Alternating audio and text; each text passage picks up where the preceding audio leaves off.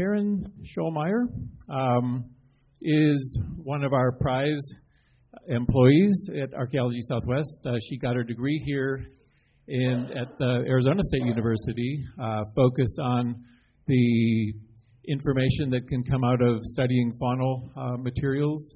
And this year's cafe focus is on what we're calling connections. Last year we focused on what was underground here in the Phoenix area and what was underground in the Tucson area. This year we're looking at connections into the wider landscape outside of those urban areas. So Karen's talk tonight is going to take a look at, as you can see on screen, life before AD 500 on the Upper Gila, where in southwestern New Mexico, and she'll draw some connections from that larger landscape to the Phoenix area. So Karen, the floor is yours.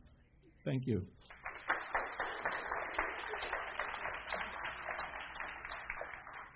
Thank you. I'm happy to be here today to talk about the Upper Gila. And although the talk really focuses on the Upper Gila area, as Bill mentioned, I'll be making a lot of connections to Phoenix. And that's fun for me because I actually feel very connected to both the Upper Gila and Phoenix. My grandfather was born in Phoenix in 1918, so my family's lived in Phoenix for several generations. As Bill mentioned, I went to ASU for graduate school. And my grandparents moved to the Upper Gila to Mule Creek when I was a middle schooler. So I used to spend a lot of time on the Upper Gila in the town of Mule Creek when I was young. And then about the time I was finishing graduate school, my family no longer lived there. And I kind of thought, oh, I really liked that place. And it's too bad that I won't get to be there anymore. And then I ended up working at Archaeology Southwest, where one of the primary things I do is research on the Upper Gila, including running a field school in the Upper Gila. And we actually ran our field school out of the town of Mule Creek for several years. So it was kind of a weird coincidence that was really lucky for me. So the Upper Gila and Phoenix are very connected to me personally, and hopefully you see in this talk some of the ways that they're connected archaeologically as well. Here you can see a map of some of the places that I'm going to be talking about tonight. So here's the Southwest with culture areas you're probably used to seeing, archaeological culture areas. The Upper Gila, as I'm using it loosely in this talk, is the part of the Gila River that's in southwest New Mexico. And of course, here's Phoenix, and they're connected by the Gila River. So there's this river running between them, and I think to a lot of us, we see maps like this and we think, oh, that's a really long way, and they're in two different archaeological culture areas, and how connected can those places really be? And as I hopefully will convey in this talk, there are actually a lot of things that are similar and interesting changes that are happening at the same times in both places, and a lot of things that are just too similar to really be coincidences. So I'll be pointing out some of those. But again, I think to a lot of us it seems kind of not intuitive, especially if you're used to seeing maps of archaeological culture areas like this one, where the culture areas are different colors and they're outlined in a sharp black line, and it looks like they're very, very different and very, very far apart. So if you're used to seeing things like this map from Wikipedia, each culture area has this black line around it. Oh, those are very different places. It looks like if you cross the line, suddenly everything's going to be different. And sometimes that can be the way that people talk about archaeological culture areas as well. But they don't really look like this. They don't have these sharp boundaries. And I think I was always told this, but it didn't start to really sink into me until I was kind of midway through graduate school, and I started working in a different desert, which was the Hadar region in Ethiopia. And a couple of things happened to me there that made me really reimagine how I was seeing people in the past in the Southwest. One of them, this is an ancient picture of me from, I think, 2000, working in Ethiopia, and there's a camel in our camp. But one of the things that happened that really changed the way that I thought about the Southwestern landscape was to realize how unused I am to walking. I go hiking a lot. I think I'm in reasonable shape. But one day, for a variety of silly reasons, we ended up getting one of our cars stuck deep, deep in the mud, and we couldn't get it out. And we were 18 miles from camp. And so we decided we would walk back to camp. So there's a bunch of archaeologists, and again, we're used to hiking. We started walking back to camp. We thought we were going pretty fast. After some hours, it became clear we were not going to get back to camp before it got dark. The local people who live where I was working are the Afar people. This is incidentally where Lucy the hominid fossil comes from. It's that region.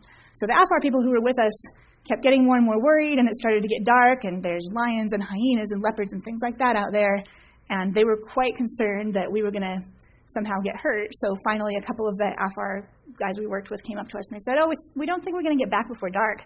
We think we should send somebody to run back to camp and get a truck to come and get everybody so that we're not walking back in the dark. We said, yeah, that's a great idea. So one of the people who was walking with us was, again, I'm like 23 in this picture, but to me he seemed an old man, and he walked with a cane. And he's the one they sent back to the trucks.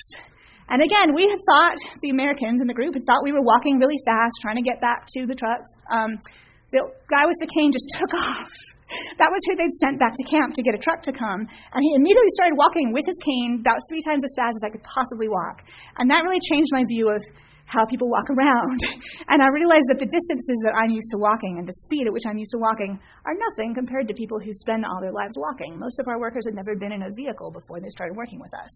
So people who grow up walking long distances on a big landscape think of distances and time very, very differently than I think a lot of us with our much more sedentary way of living are used to thinking of them. So 250 miles between Phoenix and the Upper Gila was probably not as big a deal as we often tend to make it when we're looking at maps.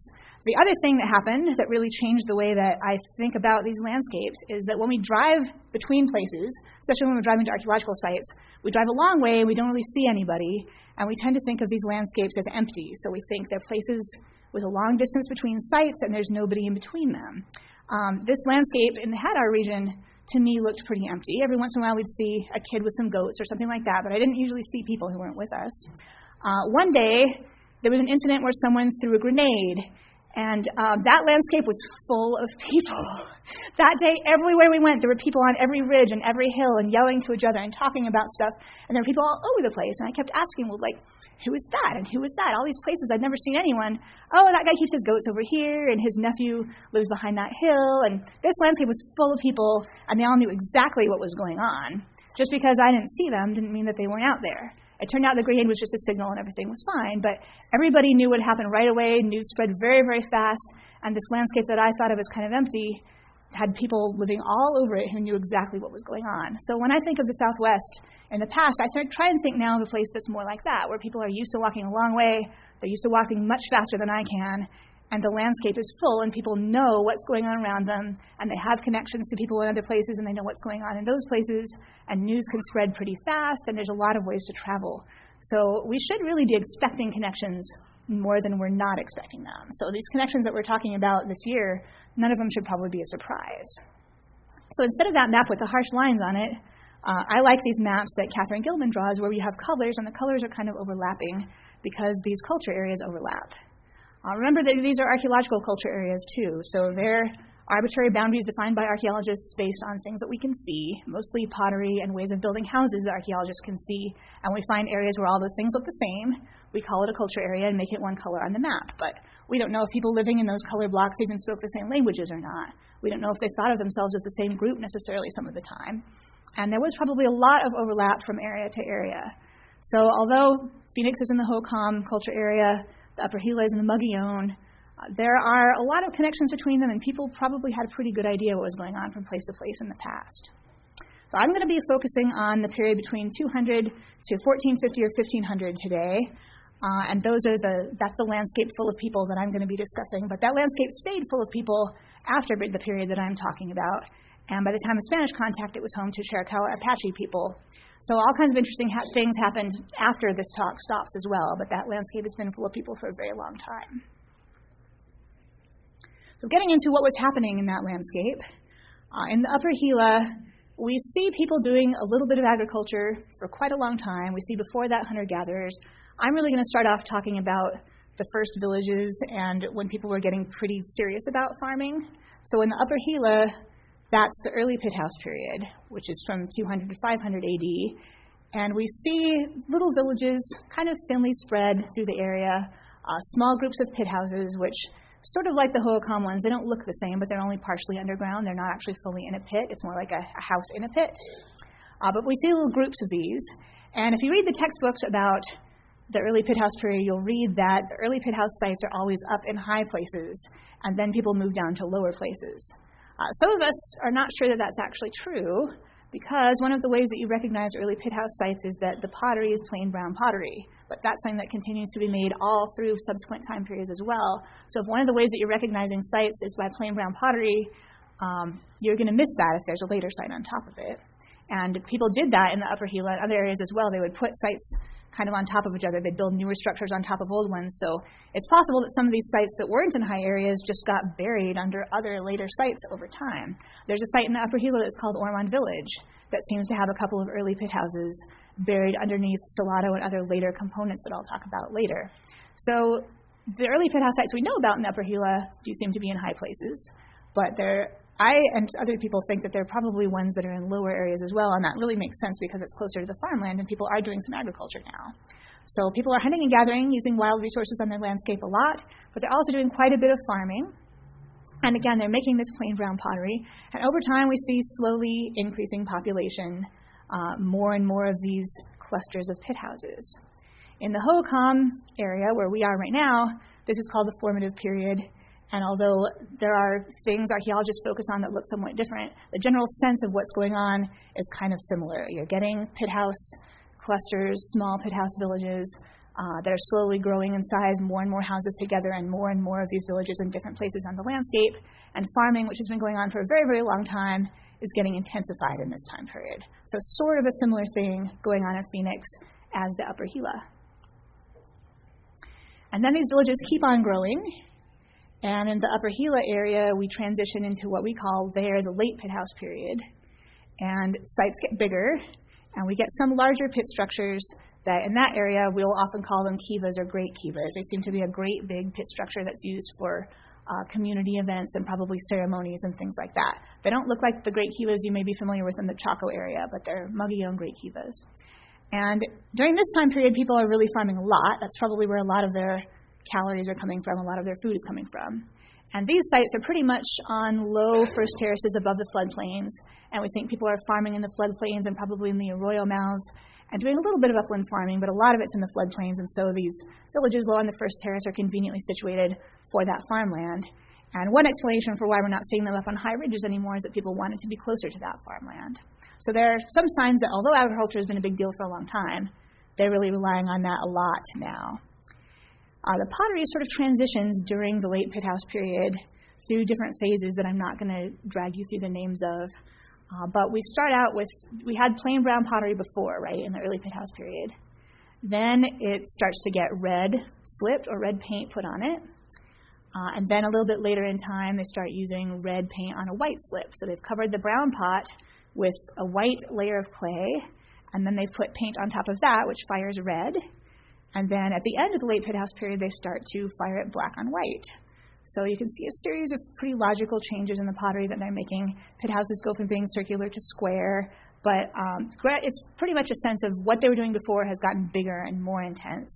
And in the Phoenix area, this end of the late pit house period, around 700, is when ball courts start. So that's another thing it's similar but different. We start to get great kivas, this kind of integrative architecture in the Upper Gila. And kind of around the same time in Phoenix, we start to get ball courts, which is a different kind of integrative feature that brings groups of people together. But in both places, we're getting a higher population density, even more effort being put into the farming that they're doing, people putting red on white paint on pottery, and people using some big architecture that brings people together. Those things are probably all related. But it's interesting to see that they're happening at more or less the same time in both areas. So that change in pottery I mentioned, I'm giving you a quick example of what some of the types that archaeologists use to date these changes look like in the Upper Gila and elsewhere in the Mogollon area. But again, that first example, it's a brown pot, and they've put red paint on it. The second example is a brown pot, and they put white slip on it and put red paint on top of that. Then, through time, you go from having red paint to black paint on a white slip. And to some people, that seems like a pretty big change, but it's actually the same paint. They go from firing the pot in an oxidizing atmosphere that turns that paint red to firing it in a reducing atmosphere that turns the paint black. So even though the pottery looks pretty different, if you compare like the early and late examples up there, it's actually a very logical sort of progression through time. They're changing fairly small things and making the pots look different by the end. Another interesting thing about this series of images is that if you're familiar with Hohokam pottery, a lot of the designs and just the way of painting the pots and the colors, at least in the top row on that slide, they look a lot like the Hohokam pottery that's being made in those same time periods. So to me, if I'm out on a Hohokam site, since I don't know those as well, I see pottery that reminds me a little bit of what's happening in the Upper Gila at that time period, and then I have some general sense of when I am. So another indication that things are at least changing in similar ways at similar times and probably connected as well, how similar those designs are. When the late Pit House period ends, we start to get into a time when things look a little bit different in the two areas in some ways, but again, similar in others. We've got big established villages now. So the late Pit House villages end up with villages from the Classic Membrace period built on top of them. And people move out of the pit houses, and in the Upper Gila, they're building houses out of masonry, and they're building large Pueblo-looking room blocks out of masonry, but they're right in the same places that those late pit house villages were in many cases. So they're actually sometimes probably purposely touching walls of certain pit houses, and they're very much in the same place. So they've just moved their architecture up and changed their building materials. So they're still on low terraces, they're still right above the floodplains. This is probably the most intensive period here agriculturally. In some places there's evidence for canals. We don't actually seem to have that in the Upper Gila yet, but it definitely wouldn't surprise me if there was. In the Membrace Valley at this time, for sure, they have canals. And the population is much higher. They're putting a lot of effort into building these villages, and these are the biggest villages they've ever had in the Upper Gila so far in this Classic Membrace period. And the pottery is black on white, sort of following the progression of that slide I showed you a minute ago. But now this is that famous Classic Membrace black on white pottery that you see pictures of, and sometimes it's on stamps and things like that. It's fancy. A lot of it has geometric designs, so it has animals or people doing interesting things. And this is really one of the primary things that I think people recognize about Classic Membrace is this kind of pottery. So it's a very iconic attribute. But this doesn't look like Hohokam pottery at all, right? This looks very different. And one interesting thing that happens in the Classic Membrace period in the Upper Gila and elsewhere in the Membrace area is that up until now we've seen pottery from other places in these sites in the Upper Gila. But during the Classic period, there's very little pottery from any place else. Most of the pottery that they're using is Classic Membrace pottery. They don't seem like they care to use pottery from other places. We can tell that they're still in touch with those places. Some of the things they're showing on the pottery are similar, like there's very Hohokam-looking shell bracelets painted on some Classic Membrace bowls. We can see things like obsidian moving around. We can see various signs of connections, but the pottery connection doesn't seem to be a thing people want to express anymore. So one idea is that it became very important during this time when, again, there's more people living together than you've ever had before, and kind of a new kind of community, that it's probably very important to people to show that they're a member of this kind of community. And one of the ways that you do that is you show that you use just this type of very distinctive decorated pottery, and you're not really messing around with everybody else's types. So what's going on in Hohokam land at this time? You start to get, you're really in the middle of the ball court world. So the ball court system is a very big thing down here in Phoenix during that time period. So that's another kind of interesting thing that's similar but not the same now, is that you've got a great big system that's spread over a wide area where a lot of people are doing a very, very similar thing together in both places, but the things they're doing are not the same. They don't look as much alike as they did in those earlier pit house periods. In the Classic Membrace area, a lot of what people are doing together as a large group seems to have moved into plazas. They're not formal plazas. They're kind of an open space between blocks of rooms. But we think a lot of the things that people are doing that gather big groups are happening in those plazas, whereas in the Hohokam area, obviously the ball courts are a place to do that sort of thing. So again, we've got more people living together than ever have, and they need something probably to bring them together. In the Membrace area, it's probably the plazas, and down here it's probably the ball courts. So this is, again, similar but not the same anymore between the two places. And then it changes quite a bit after, in the Upper Gila, at least 1130. People move out of those big villages, and that's a really big deal because, remember, they've been living in pretty much the same place for centuries. They had late pit house villages transitioning into Classic Membrace ones, and then in most places, and in the Upper Gila, for sure, as far as we can see, everybody leaves those villages, and many areas, most people move out of them, including the Upper Gila. We don't have a lot of good evidence for people living in the Upper Gila at this time period. In some places, like the northern part of the Membrace Valley and the eastern part of the Membrace area over by the Rio Grande, we can see where people kind of dispersed into little scattered communities a little bit more easily. In the Upper Gila, so far, that's been very hard to see. There's a couple sites that may be candidates for something that happened right after 1130, but we don't know much about them yet. So not everyone left, but things changed a lot, and a lot of villages were residentially abandoned, at least. People stopped living in them, and we know that the population density was a lot lower, and the population was a lot lower. But the pottery shows connections to other regions now. So people stop using that classic membrane black on white, and they start using pottery from other places that are around them. And that makes a lot of sense because there's not a big regional system to connect to anymore. You're going to want to connect to other things that are still going. Interestingly, in the Hohokam area, again, we have not exactly the same timing, but a sort of similar sort of phenomenon where the ball court world ends, and identities down here seem to be much more valley-based. So you don't have a great big ball court system that unites everybody the way that we did before, and we have valleys doing things that look similar and making the same kind of pottery and things like that. So again, interesting that in both places, close at the same time, the big system kind of dissolves, and people become much more locally focused for a short period of time. It's an interesting sort of transition or reorganization in both places at once. And then in the 1200s, the Upper Gila is an odd place during this time because it stays pretty empty. In other places, we can see people in the Mogollon area showing connections to the Tularosa area to the north, across the Rio Grande to the east, connections to the south, connections to a lot of different other places. But in the Upper Gila, sites from this time period have been very few and far between, hard to see. One of the few that we know about is just outside Mule Creek, and it's called Fornholt, and it's where Catherine Dungan's dissertation work was. And that's one of the few places where we really know about what was going on in this time period. So there are some villages that are good size, but there's not many, and the population in the Upper Gila seems to be much lower. There's not a lot going on in terms of people numbers here. And again, the pottery is showing connections to other places. Here, the Hohokam looks quite different because in the Hohokam area, we're starting to get platform mounds now. And that's another big system that's bringing a lot of people together. So the Upper Gila and the Mogollon area stays kind of fragmented and not dense in terms of population at a time when Hohokam is building back up and getting big again. So now things aren't really going along the same way as they were before, which, again, is interesting. I don't know why any of these things are, by the way. The things that are occurring at the same time in different times, we actually have a plan at Archaeology Southwest to study that exact thing over the next few years. We have people who work in a lot of different parts of the Gila, and we're all kind of talking to each other and comparing what's going on in your area now, what's this, and trying to put that information together and see if we can get a better sense of why certain things are happening at once and why other things are different. And you'll be hearing different people's version of that throughout this year. So I'm just raising a lot of questions. Don't expect me to answer them at the end because I'm not going to. But maybe in about 3 years, we'll have better ideas.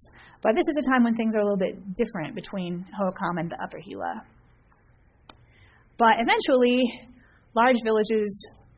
more large villages rise again in the Upper Gila, and we get into the Salado period, 1300 to 1450 plus, which means we don't have a great end date, and I'll talk a little bit more about that later.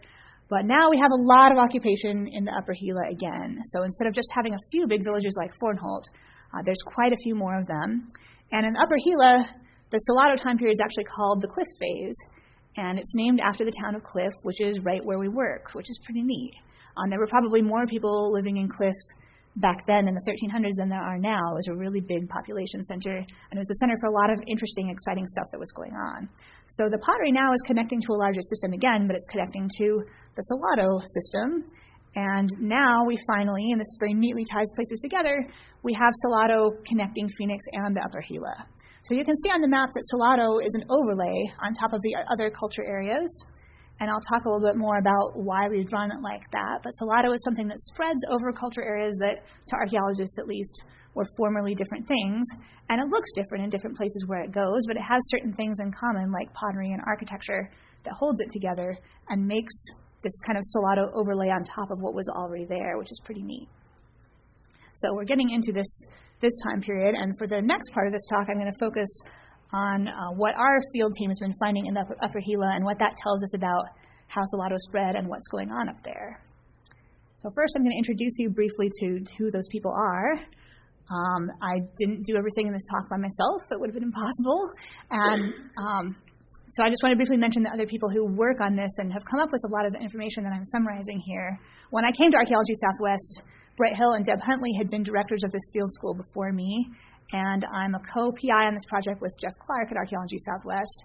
And every year since, I think, 2009, There's been archaeology from Archaeology Southwest and often a field school going out there. So we've had a lot of field school staff and field school students who've done a lot of the research that I'm going to be summarizing. So here are some of those people. And here are our field school crews since I got here, 2014 through 2018. And we've worked on a series of different Solado sites in the Upper Gila. We worked especially at Dinwiddie and at Gila River Farm, which is one that I'll be talking a little bit more about today. But these are the people who did all these things that I'm telling you about tonight. And especially our field school students. And I wanted to briefly mention that the National Science Foundation has a program called the REU program, which stands for Research Experiences for Undergraduates. And we've been lucky to have 2 grants from that program that basically help our undergrads attend the field school. Field schools now cost about $4,000 or even more in most places, which is very expensive for college students, especially since field schools happen in the summer, and that means that you can't work in your summer job. So that really puts things out of reach for a lot of people. And this REU program is designed to help address that so that people can afford to go to these programs who couldn't go otherwise. And it's especially designed to bring a more diverse group of students into the field. So students whose communities have been underrepresented in your field in the past, to try and just incorporate a more diverse group of people. So you can see some of the stats of different groups of people we've had from that program, and also in red are the states that our students have come from. So we run this program, Archaeology Southwest and the University of Arizona together since 2011, have run this field school together. But our students don't all come from U of A. We've had some from ASU, and we've had a lot from all over the country, including 2-year colleges, community colleges, because those students often don't have as many choices in their summer experiences and in like how many labs they can work in and things like that. So that's been a really important target group for us. And it's really great because we get students from all different places and they're all working together and are all doing the same work. So a lot of our students, for example, have come from Cochise College down in Sierra Vista, and they'll be working in the same unit next to people from like Vassar and Bryn Mawr and places like that that everyone's heard of. And they're all doing the same thing. And it makes people realize we can actually all do the same thing. We just happen to go to different colleges. So that's been really great to see. And this is important for archaeology, too, because it brings together people who have different perspectives and different backgrounds. If everybody had the same background as me, they'd come up with a lot of the same ideas that I do, and we'd be missing whole sets of things I never even thought of. And I see this interacting with our students all the time. So having a more diverse group of voices is really helpful in thinking through some of the things we're trying to figure out. And that's not always easy to do. We have a group of people living together for 6 weeks. They're friends, by the way, but it looks like they're fighting. We have a group of people living together for 6 weeks, camping in tents around a little field house in a pretty isolated place, and they did not pick each other. And I technically picked them, but I picked them on paper. I had not met them. So a bunch of people who might not really fit together and sometimes don't really fit together at first. And we have to figure out ways to work together and get along, even though we're all very different and come from very different places and sometimes believe very, very different things. But when you're stuck together for 6 weeks and you can't escape, mostly you figure out ways to make it work. So that's a big thing that our field school is about. And especially in a time when people talk about bubbles and how often people end up only interacting with people who are a lot like them and not leaving their bubble to interact with different people. You cannot stay in a bubble in this field camp. We're camped practically on top of each other. So you have to interact with people who are different from you. And that's really important, I think, in society now for us to be able to do that, especially when you're at that college age, when you're learning a lot of new things. And it's also very symbolic of what we're studying, because we do have different groups of people coming together into Solado. So I'll talk a little bit more about that and how we figured that out now through the work that these students are doing. But in the Upper Gila, this Solado inclusive ideology you can see on the map, that red blob is the same as the overlay that you saw on the earlier map with the culture areas. In the 1200s, people in the Four Corners area are in kind of a rough situation. There's a climate that's not so productive for agriculture anymore. There seem to be other signs of resource stress. There's social problems going on. A lot of things are not working out as well as they had been kind of at the same time. And it looks like people in the Four Corners decided, well, this isn't working, we should probably try something else. So if you read about in the late 1200s at Mesa Verde, for example, people mostly left Mesa Verde. A lot of them ended up on the Rio Grande, as far as we can tell archaeologically. If you go a little bit farther over to the west, that same time, kind of the same area, but west in the Kayenta area, similar things are happening there, and people also decide that they need to try something different and they need to move somewhere else.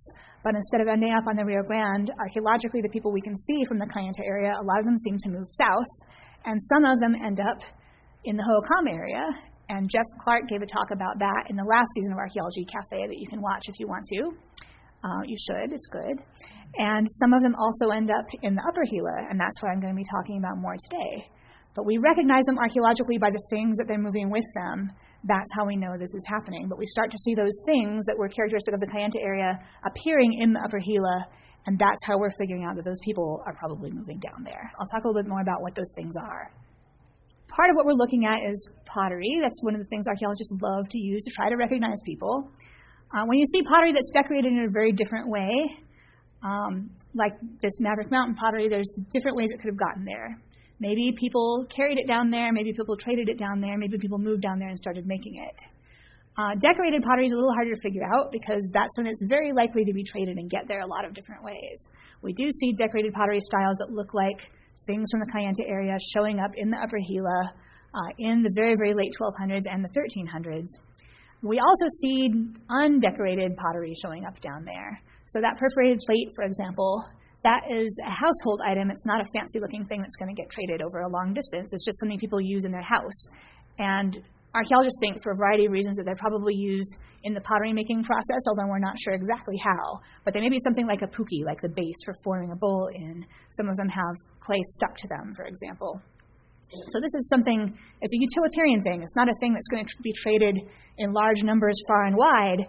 So when we start finding a whole lot of them in a place that didn't have them traditionally, we think that's probably actually people moving that thing, and it's not that thing being traded down, which is a problem you'd get with decorated pottery.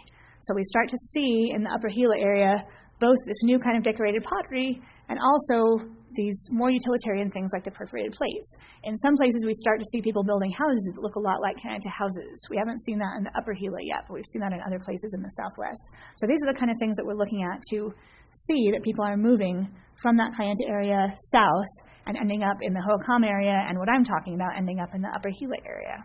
So there's a lot of moving. Things are kind of different. Often when you get people moving around a lot on the landscape and the culture changing, people get very tense about it. In the Upper Gila, we can see places where the new people moving in, people from the Kayenta area, live in a specific part of the site. A site just outside of Mule Creek called Three Up. We could see a little place where people who had stronger Kayenta connections seemed to be living separately from the rest of the Salado site, and then eventually it all kind of blended in together. In other places, we see much more spatial separation where places like Goat Hill and Safford, where it looks like they're little Kayenta enclaves. A really good place to see this happening is in Arizona, southern Arizona in the San Pedro area, where Jeff Clark and others have talked about places where you can very distinctly see people of Kayenta heritage. On this map, those sites on the south part of the map seem to be places where people from the Kayenta area ended up, and they're all living in the same kind of house, and they're using the same kind of pot. And if you go farther north on that same valley, people who look more traditionally Hohokam are living in those villages. And what happens when a bunch of immigrants come in, again, people get kind of tense about things changing, and people do things like they build walls. So you can see Reeve Ruin has this big wall built across the end of the mesa, and that shows nervousness and people being afraid of immigrants and trying to keep things separate. And that's a thing people always do. When your culture changes, you get kind of nervous, and people kind of worry about the new people. And you can see archaeologically things getting sort of tense. But after some time passes, a generation or two, it seems like people relax a little bit and they realize that just because things are changing doesn't mean they're necessarily getting bad, and we don't see so much positioning for defense. People stop building walls, people stop living in enclaves, and we see people moving in together a little bit more. So now people are forming what we refer to as multi-ethnic communities. So in the Upper Gila, that means people whose ancestors were Mogollon and people whose ancestors were Kayenta are all living in the same places, and probably families have ancestors from both places now, but they're all Salado. So something like an ethnicity where your ancestors are from one place, but they're all living in the same culture now, which is the Salado culture area that I've been talking about. And we see this in a couple of different ways. We see perforated plates in these sites, and their use continues. So people still seem to be using these in the new places. Their Kayenta ancestors brought this tradition, and people are still using them. We see pottery that's decorated with symbols that integrate people. So instead of some people in the village having Kayenta-looking pots and some people having Mogollon-looking pots. Everybody's using pots that have iconography on them that archaeologists associate with bringing people together. A lot of Mesoamerican symbols like parrots and snakes and things like that we think are referring to an ideology that's a sort of unifying one that everybody can buy into, and it doesn't matter whether your parents were Mogollon area people or Kayenta area people. You can all participate in this. A cool thing that we see is vessels that have smudged interiors. So you can see this one on the picture. The inside of it's black, and that's something that's done on purpose. The pot is fired in such a way that it gets a very thick coating of carbon on the inside that's polished in, and that's a very traditional Mogollon thing to do, a very Mogollon way to make a pot. So in the Upper Gila area, we have this Mogollon tradition of having a smudged inside of your pot, and then the outside of the pot is a Salado pot. So it's really neat to see that this Mogollon tradition is being incorporated into what's becoming Salado. We also see these things called mealing features in some of the rooms, which are a bowl and a grinding stone that are kind of plastered into the floor so that you can grind your flour directly into the bowl. And that's been in the Mogollon area before, and that also seems to be something that lasts through time in these multi-ethnic communities. So it looks like we go through a period of tension with new people and things changing, but then we end up with a system where everybody can be a part of it. And I'm not saying that it was easy all the time. Probably there was some conflict, but it wasn't violent conflict, and it wasn't the kind of conflict that ends up with haves and have-nots, and some people having big fancy houses who had one kind of ancestor and some people not, or people having big differences in health. We don't really see any of those disparities archaeologically. So I'm sure there were differences, but it looks like people pretty much ended up getting along from what we can see archaeologically in the record, and we ended up with a system that didn't disempower people or leave anybody out, which is a pretty important thing. One of the places where we've been studying these processes is a site called Gila River Farm. And that site is a plowed field. If you go and stand on it, you can't really see much. There's one little mound of architecture, and the rest of it's pretty much been scraped flat. But we've been doing a lot of wall trenching with picks with our students, getting them to know and love large tools to uncover a better and better plan map of the site and investigate some of the rooms there. This is what the site plan looks like now, the red. You can see we've completely changed our idea of what the site plan even looked like. So this has been teaching us a lot about how this happened. And we're seeing some of the things I mentioned at Gila River Farm. So things like mealing bins. We've excavated in 2 big blocks of rooms there, and mealing bins are showing up in both blocks of rooms.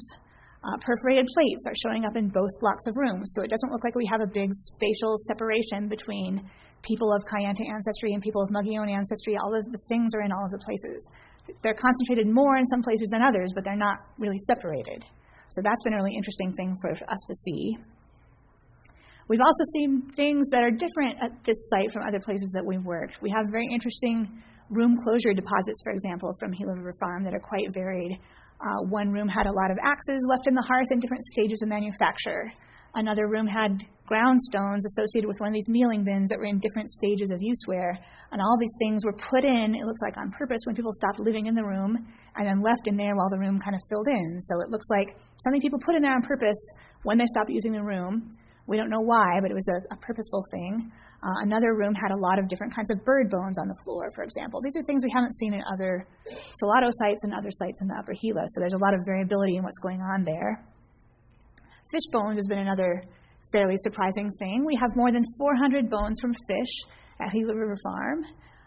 I've been looking at animal bones from a lot of places in the Mimbres region, and this is a very, very unusually large number of fish bones. People think, oh, they're all along rivers, so of course they're using fish, but Thornholt has the next highest number of fish bones, and it's less than 200. That's how different this place is. And those are almost all from one particular pit in a floor that seems to have been a special deposit.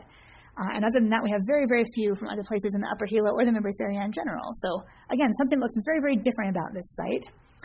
Another site we work called Dinwiddie has an interesting sort of water-related link where people are making shell ornaments out of a freshwater mussel called anodonta. And I know this from working with Chris Lang, who's a shell expert. Anodonta has to be worked within about 2 days of picking up the mussel, or else it becomes so brittle that you can't make anything out of it. So this is kind of neat because it shows that people are probably getting anodonta right there out of that creek. You're not going to run across a long distance with a tiny little mussel shell probably in order to work it. You're going to do it right there. So there's some actually argument about the native range of this mussel. So this is actually telling us about an issue that's current right now. But again, only Dinwiddie seems to have that so far. So there's a lot of variability in these sites. Another thing we're working on at Gila River Farm is dating. That 1450 plus end date is not particularly satisfying.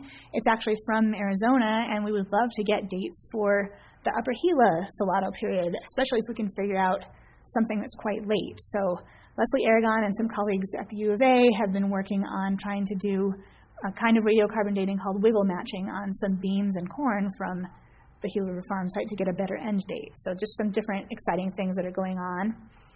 We're looking at differences in mobility. If you look at things like how worn out floors are, or how often they've been replastered, or how many repairs people do to their superstructures, you can tell some things about how long people are continuously living in these sites and whether people are moving out and coming back and repairing them. And I mentioned our students sometimes think in ways that are different from me, and it's nice to have those things brought in. This was actually a student project.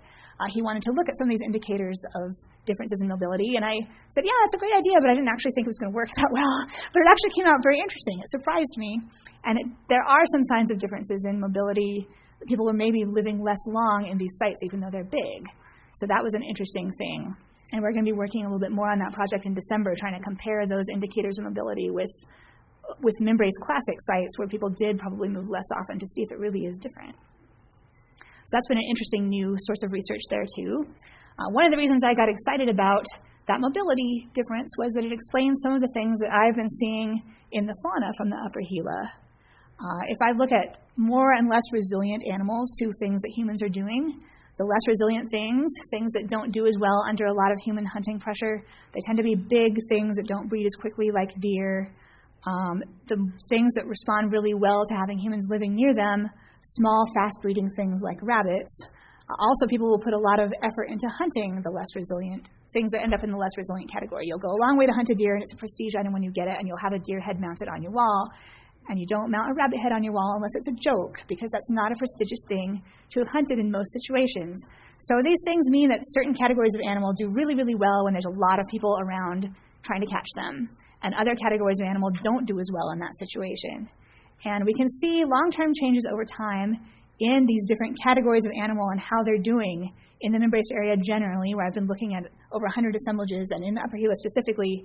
This is a graph, but you could ignore most of it, and just focus on the cliff phase, the Salado time period at the end, where you can see that there seems to be a recovery in the less resilient things during the cliff phase. And if you remember back to earlier in this talk, I talked about how there were more and more and more people over time up through classic Mimbres, and then very few people in the 1200s, and then a whole bunch of people again in the cliff phase.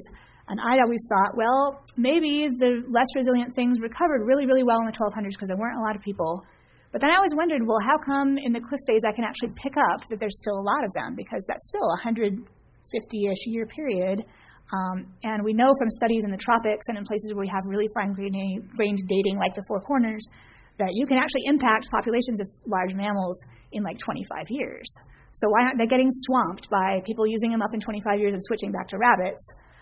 If that research on mobility that Steve's doing is correct and people are moving more often out of these big villages, maybe people move around the landscape so much that the big animals have a chance to recover.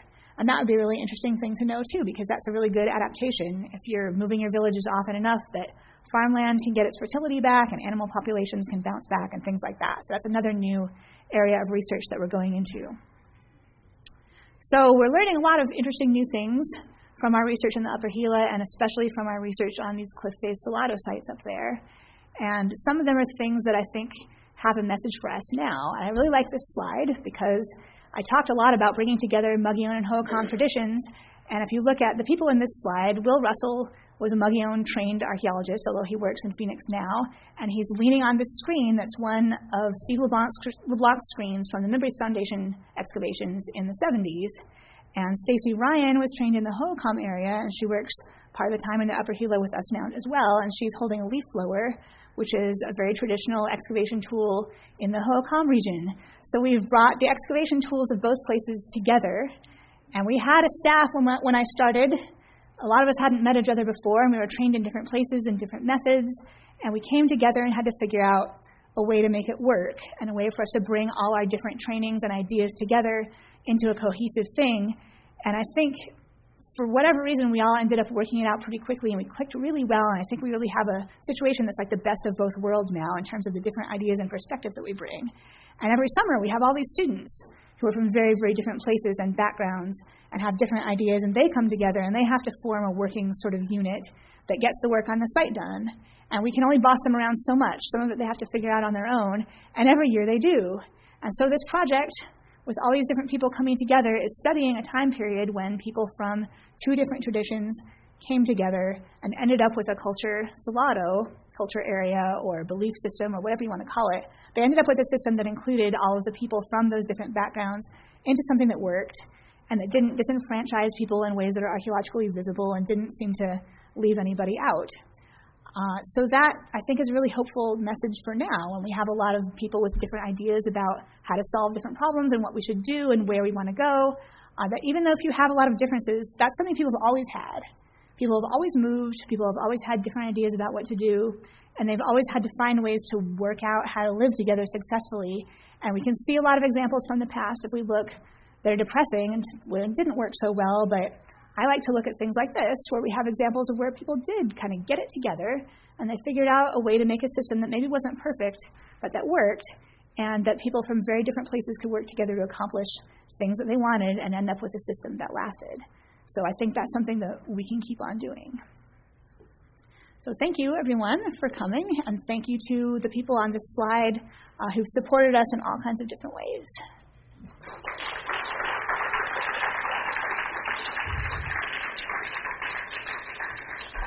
If I can just add a little bit of time depth to Karen's last comments there. In the year 2000 to about 2006 or so, at Archaeology Southwest, we had Patrick Lyons, who worked in the sort of greater Hopi area. We had Jeff Clark, who came out of the Hohokam area, and Brett Hill, who was sort of an environmental perspective. The three of them worked together and sort of set the underpinnings for a lot of the things that Karen has been talking about here tonight. So this is that bringing diverse ideas together is really important, and it's worked really well. So open it up to questions. How does one get a contact to get into the field that he's majored in? It can be hard. When I started college, I was a chemistry major, which I turned out to be terrible at and hate.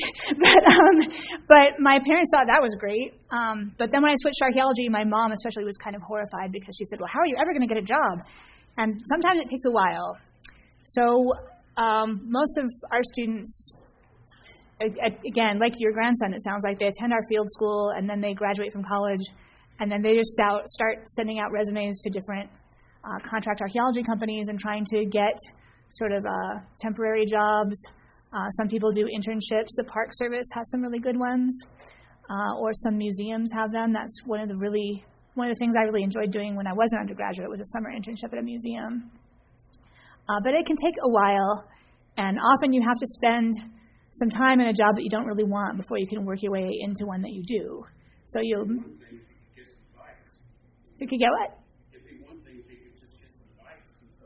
Yeah, it can be hard. And the economy affects it a lot too. Sometimes there just aren't many jobs out there, and everybody's kind of hurting. And other times there'll be a bunch of big projects, and it's great, and everyone thinks, oh, this is a wonderful field, my future's assured, and then the economy tanks again. So it is up and down, and it's hard. And I think a lot of us have had that sort of struggle, where there's times where there's work and there's times where there's not. But it sounds like he's doing the right things, and you just kind of have to... So the field school announcement comes out in January, right? Are you finding evidence of canal irrigation in the Upper Gila?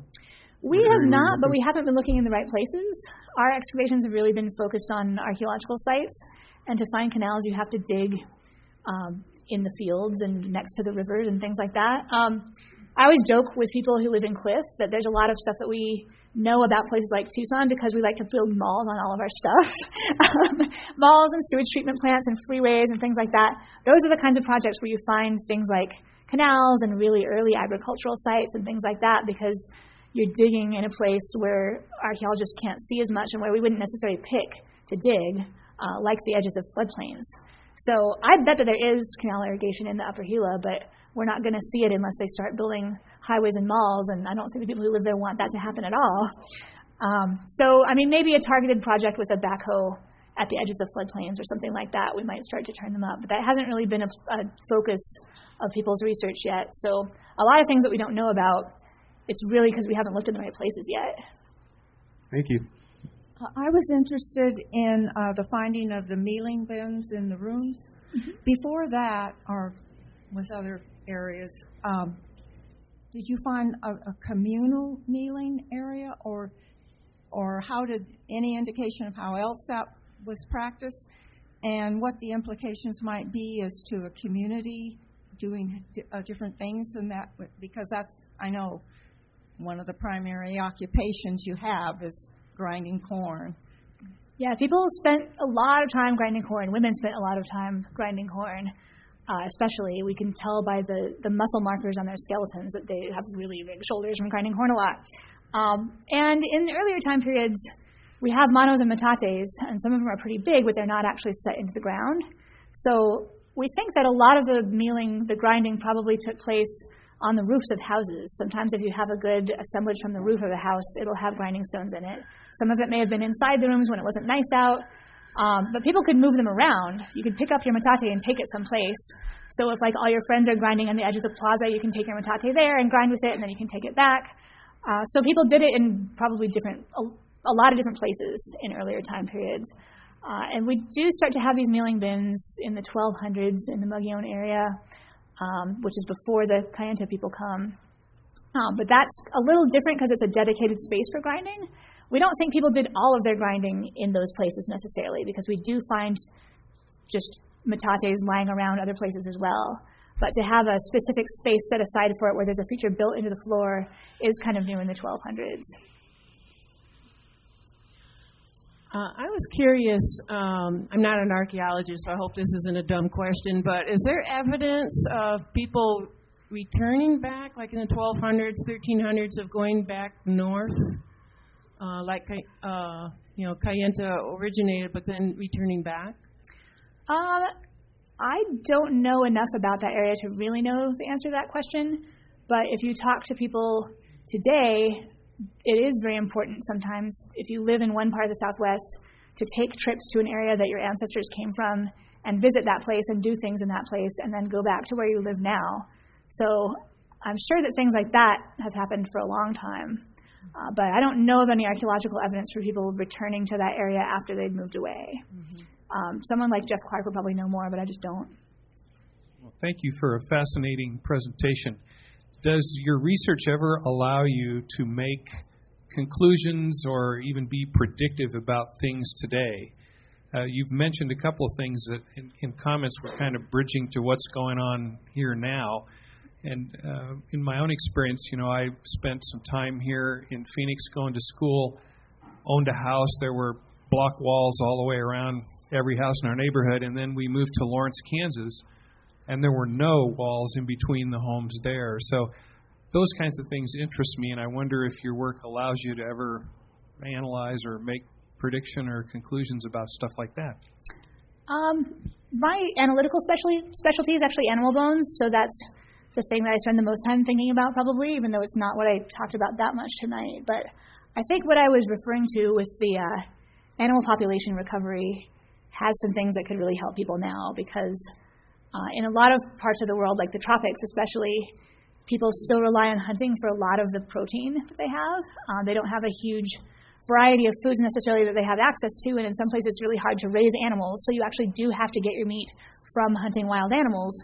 And in the past, people moved a lot, and so they gave the animal populations time to recover, and that strategy worked out fine. But now as the human population density rises, people don't move as much, and there's more of them kind of packed in a place, and they do impact those animal populations really fast. And people in those places kind of talk about, well, what should we do to make sure that people can keep hunting, but that they can also not lose access to the animals by extirpating them locally or even driving them extinct. And one of the things people in those places talk about is whether to have like a quota system for how many animals you can hunt, or something like reserves where you don't go in certain areas and the animals can breed in those places and move down.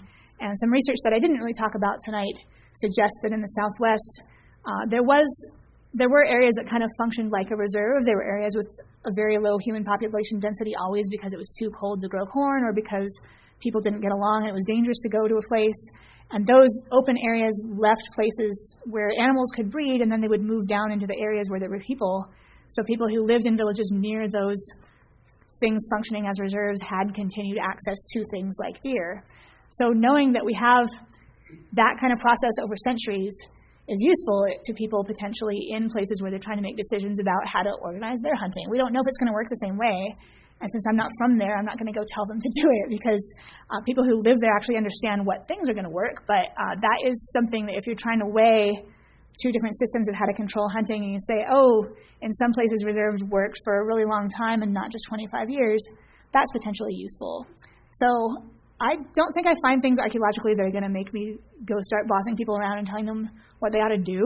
But I think I do see things happening that give us a long time perspective on problems that come up again and again, and some ways that we know don't tend to work, and some ways that sometimes we see them working and give us some kind of hope. So that's how I would answer that, I guess. Karen, I was just going to share a comment from a gentleman on Facebook who I'm going to destroy his name. It's Brian Siopovitom. Anyway, and he said he just wanted to share that he was remarking on your comment about the perforated plates, and he was saying that he actually makes corrugated pots, and he uses a pookie that's shaped like that, and if it's any bigger than that, it doesn't work. It distorts and obliterates the coils and things like that. So it's an interesting observation from someone who's still making pottery like that. Yeah, thank you. And you got a couple field school students watching you tonight, too, so they're all very excited to see you, so... I think we've got time for maybe one more question here.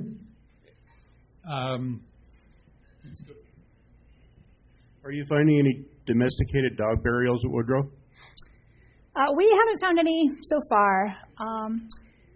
There are some from sites in that area, but not where we've worked. Another kind of interesting domesticated is Turkey, and there's a site called Elk Ridge, which is from the classic Membrace and Pit House periods that has a lot of evidence for Turkey. But other sites from the same area and time period have just a few bones. So I talked a little bit about how different sites can look very, very different from each other and still be part of the same archaeological culture, and that seems to be another one of those things, that some sites look really different in terms of domesticated animals than all the ones around them. It's hard for us to know why that is, because archaeologists look for patterns to figure things out, and when your pattern is, this one's different, it's very hard to figure out what that means. So there's a lot of interesting stuff going on, I think, with domesticated animals that's hard for us to see because our samples are so small. Thanks. So we need to bring this to a close tonight. I could sit or stand and listen to Karen for many, many hours. Oh, good. Tomorrow. She's just across the courtyard from me, but to just have the opportunity to hear her tell her story is wonderful. Thank you, Karen, very much for a wonderful night tonight. Thanks.